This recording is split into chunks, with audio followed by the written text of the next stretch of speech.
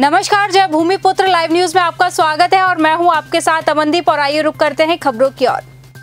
खरगोन जिले के सनावत के पुलिस थाने के सामने देर रात एक दोपहिया वाहन ट्रक की चपेट में आ गया। ये घटना इतनी जबरदस्त हुई कि दोपहिया चालक अपने वाहन सहित ट्रक के बीच में फंस गए। इस दौरान दोपहिया वाहन को ट्रक चालक बहुत दूर तक खींच ले गया, जिसके बाद मृतक के शव को निकालने के लिए टीआई राजेंद्र सोनी के साथ अन्य पुलिसकर्मी एवं स्थानीय गैरेज संचालक ने भारी मशक्कत की, जिसके बाद करीब 45 मिनट बाद आई हाईवा मशीन आने के बाद स्थानीय लोगों के सुझाव से ट्रक उठाने के बाद शव को निकाला। इस घटना से इंदौर खंडवा मार्ग के दोनों ओर काफी लंबा जाम लगा रहा।